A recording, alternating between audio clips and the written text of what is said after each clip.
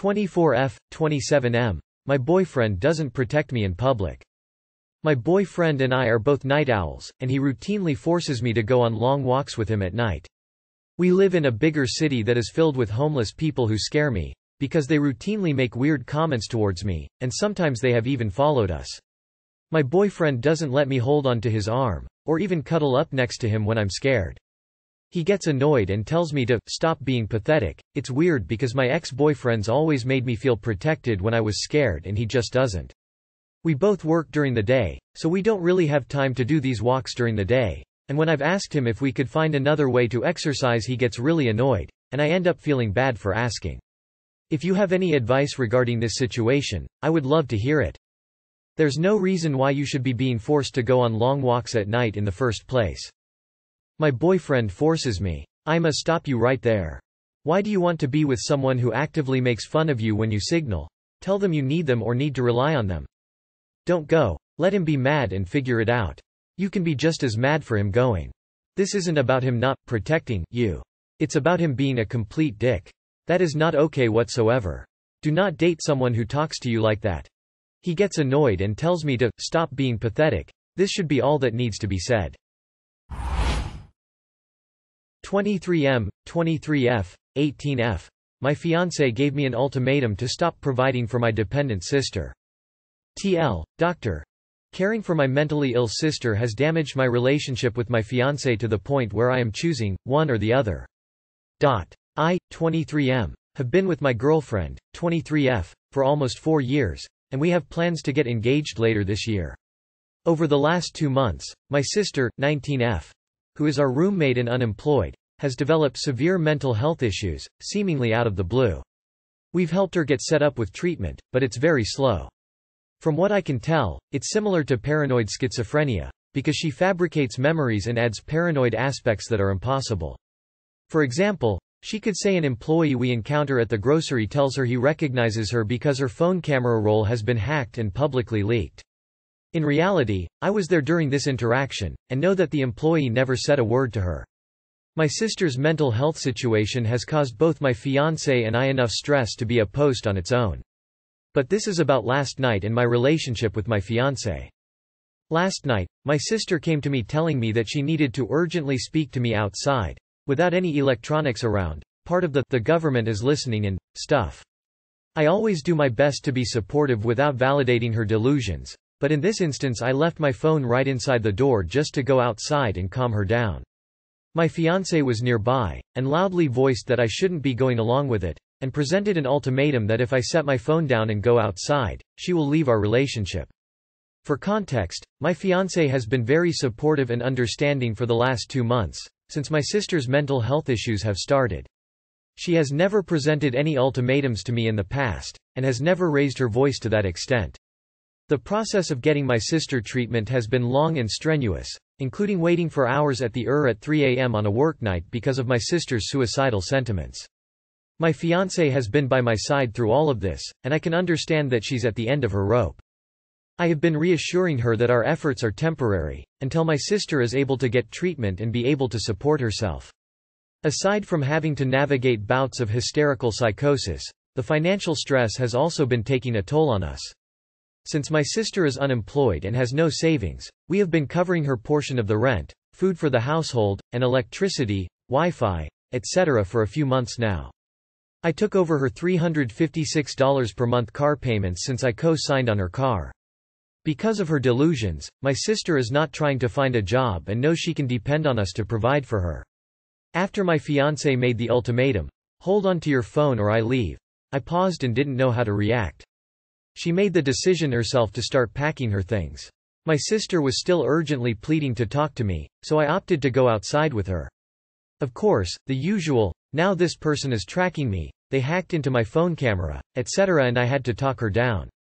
After a few minutes, my fiancé starts bringing her clothes and belonging to her car, getting ready to leave. I quickly finished up with my sister, and went to talk to my fiancé. I tried to express how I understand how difficult it is, but it's just a slow process and not worth her leaving. She expressed how difficult the last 2 months have been, and how much I have been occupied and taken away by these issues. Personally, I feel like I have balanced things as best as the average person could, but she began screaming and nearly crying, which I had never seen her do before. She was yelling fairly unkind things about my sister and unfair things about me, which I'm sure my sister heard. She then boiled it down to one last ultimatum. One will be leaving, either her or my sister. This was last night, where I promised her I would resolve the situation today. I said I would have my sister go live with my mother, and our lives would be stable again after that. I love my fiancée very much, and really do not want to lose her, but I also am very uncomfortable and disappointed in the way she screamed and presented an ultimatum. If anybody is able to offer some advice on how to navigate any aspect of this situation, I would be grateful. I can also provide more context about anything in the comments. Thank you. Edit. I need to note that this has been a point of contention for my fiancé and I for a while, and I can absolutely understand why she would be burnt out. Even though my sister's mental health thing started 2 months ago, my sister has not been able to pay her share of bills since September or October. Also, I have never wanted to care for my sister endlessly. That would just enable her to continue a harmful lifestyle and drain my resources and sanity. My goal has been and is still to get her permanent psychiatric help. We are in the process of getting her professional help currently, but the appointments are too few and far between. My fiancé does deserve a lot of credit for sticking around as long as she has, and supporting me through a tough year in other ways, such as my relationship with my mother who also suffers from mental health complications. We have talked about splitting in the past, but I appreciated her willingness to stick it out longer. Edit number 2. I'm trying my best to respond to everyone's questions and feedback, but I can't be here all day. Thank you to everybody in your advice, and I'll be back to address more at a better time. As someone who works in an inpatient behavioral health setting, it feels like your sister could benefit from further inpatient care and faster, more significant med changes, rather than waiting for monthly appointments. I also worry that if your sister was primarily treated for suicidal thoughts and not necessarily her other currently presenting symptoms, her medication regimen might not be fully helpful to her right now. Honestly, most of my previous patients who have had significant psychosis or paranoia, especially the younger crew with no substance use involvement, tend to be able to stabilize pretty quickly with appropriate med changes and often maintain their stabilization through medication compliance. Where are your parents? Why are you taking on the brunt instead of her parents? What treatment is she getting? Why haven't you sold the car? 29M, 26F. My girlfriend gets mad at me for getting out of bed before she's ready. We've lived together for a year and a half and it's the same story every day. I wake up for work before her and she wants me to stay on bed longer. I think it's the cutest thing, so I find a few minutes to lay back down to cuddle. When I'm off work, I wake up at 7 a.m. to work out in the home gym, and she consistently gets angry that I leave. This is less cute. She'll wake herself up, ask me why I'm leaving, sit on her phone and will act passive-aggressive towards me for up to an hour. If I do my workout, eventually she talks to me. If I come and lay in bed with her, she'll ignore me until I've asked for her attention. I've asked her about it and she says she's not doing anything, which makes me feel like I'm going crazy. On days she has work, I don't exist. She rushes through and might give me a kiss before she leaves, but I've never gotten upset at her over it.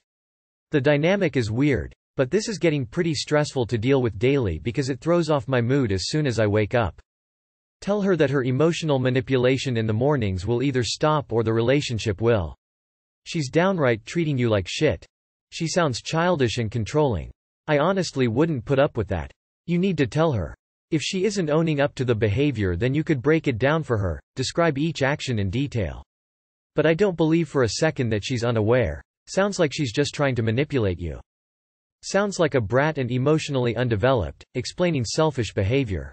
Perhaps she has problems being by herself, and what they say, you shouldn't be in a relationship if you can't handle being by yourself first. As for the relationship, I would guess that this behavior will just feed your resentment, which will build and affect your overall perception of her, then spill over to infect other parts of the relationship. 23M, 24F. My girlfriend cheated on me 3 years ago. As weird as it may sound, this is really a situation I am in right now. Me and my girlfriend are together for more than 5 years. One friend of mine told me some accusations of my girlfriend cheating in January 2022, but had nothing to back it up with. Since then I caught myself not being able to get rid of that weird feeling that she actually might have cheated on me. Around 3 days ago, I decided to go through her phone, out of the blue. I had no real reason for it at the time, but still did it. Fair enough. I found something in her chat with her female best friend. It was about when I confronted my girlfriend with the accusations my friend made, and to my surprise, they were plotting how to not admit to me that my girlfriend cheated and to keep the truth away from me. It wasn't that hard to find something to back it up after that in her chats with the guy she cheated on me with. She is still friends with him. In the past, she told me that she slept with him before we became a thing.